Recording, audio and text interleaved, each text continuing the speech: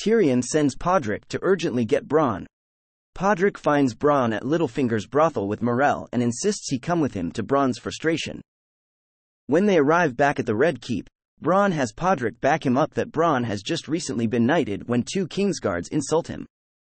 He also accompanies Tyrion and Bronn when they discuss payment, where Tyrion reminds Bronn he will always pay double whatever another employer promises.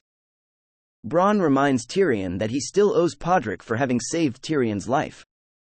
Tyrion then brings Podrick to Littlefinger's brothel and pays for 3 prostitutes, Marae, Jenna, and the contortionist Kayla, to take Podrick's virginity. Podrick later returns with all of Tyrion's coins as the prostitutes enjoyed the experience so much that they did not want any payment. Tyrion and Bronn are amazed and insist that Podrick tell them everything that happened, in copious detail. Roose later mentions to a confused Varys that the girls all said Podrick was the best they'd ever had, and that as 3 professional prostitutes, they'd been with a lot of men.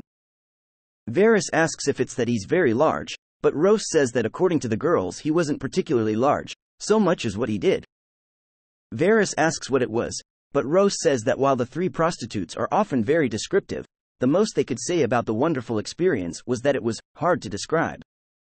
Sometime later, Pod is present when Lady Olenna Tyrell meets with Tyrion to discuss the costs of the upcoming royal wedding. Olenna admonishes Pod for giving her too much wine and sends him off for figs. Upon returning with the fruit, she sarcastically asks if he retrieved them from Volantis before departing. Tyrion then snatches the figs from Pod after she leaves. Podrick shares wine with Tyrion, but has trouble keeping up with him.